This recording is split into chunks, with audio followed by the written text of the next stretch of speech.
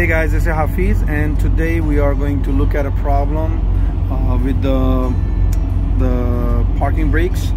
So as you can see, my air pressure is above 125, and the primary and secondary tanks they are good. So my parking brake for the trailer is released, so basically I already pushed that in, so that one is good. But when I try to release this truck parking brake, this is what's going to happen. I'm going to show you that. So as soon as I push it, I hear the air leak, and then this air line is going to pop out.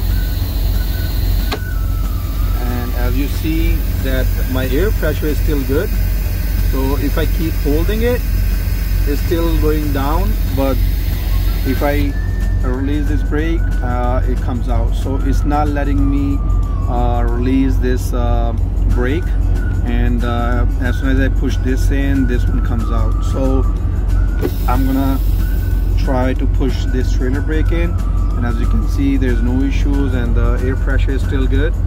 I'm not hearing any leak, and it's building up air pressure into the trailer. But as soon as I push this one in, I'm gonna have a problem again. I'm gonna show you that one more time. So as soon as I hold it, I'm keep holding it, and it's popping out, and even this one is not staying down there. So as soon as I push it in, it comes back. So most likely the problem, if this kind of problem you see in your truck, is this air valve that these both knobs are connected to. That air valve have springs, and maybe the spring is rusty or something, and it goes bad over time. And it could be due to the moisture in the tanks and all that. It could be so many reasons, or it could be over time these parts can go bad. So we have to remove this valve and replace and see if that fixes the problem.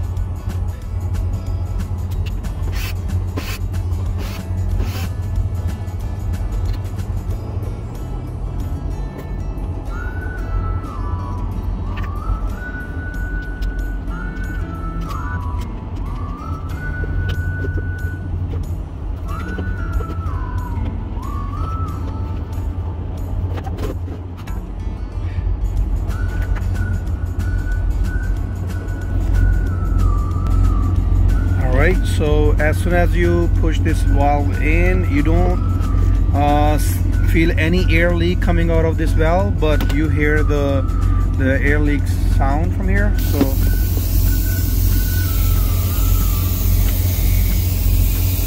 I don't feel any air pressure or any air, but it's coming out of the valve. I feel a little bit, so I need to change this. Let's see if it works. Alright, so to remove this valve, it's very easy. As you can see, all these lines are connected. You don't have to worry about taking the picture or anything, because all those hoses, they have pictures. I mean, they have colors.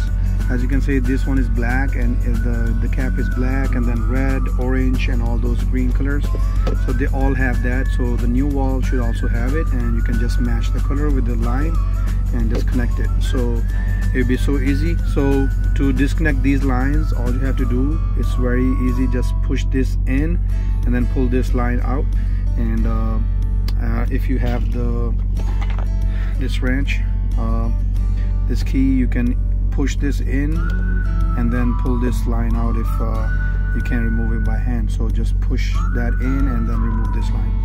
I'm just going to see if I can record and remove at the same time. And alright, so you push this in and then you pull it out. So just like that, you can remove all of those.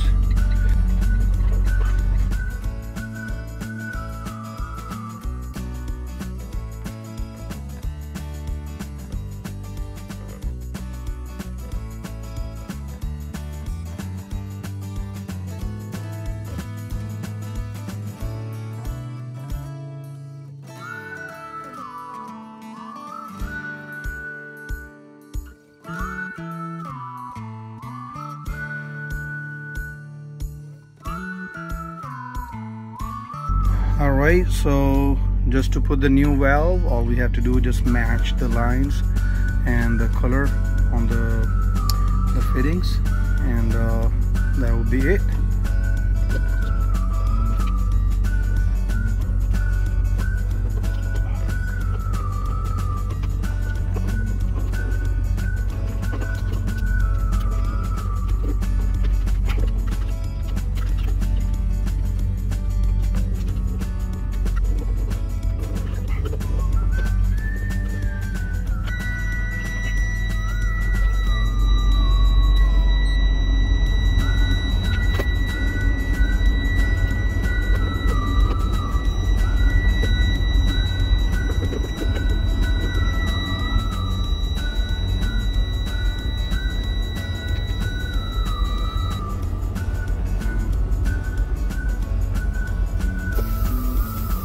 So I just replaced the valve, and as you can see, my air pressure is up and the valve is in, so I don't hear any air leak or the valve is not popping again.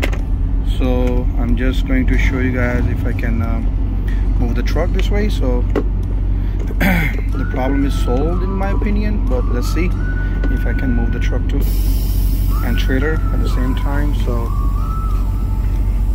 I'm going to put in a gear.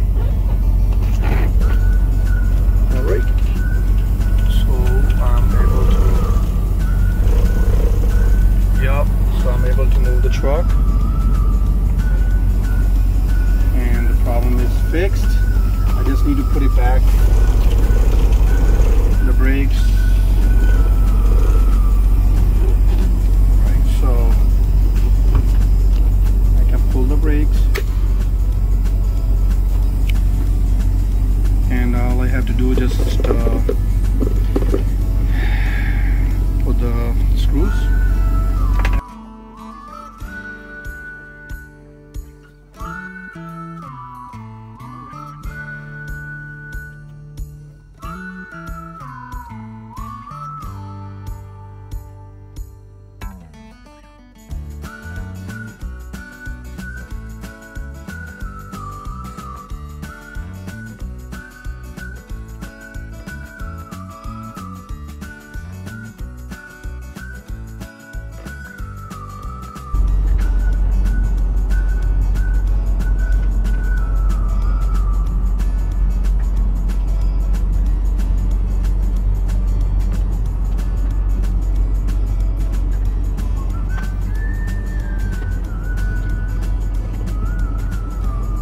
Right, so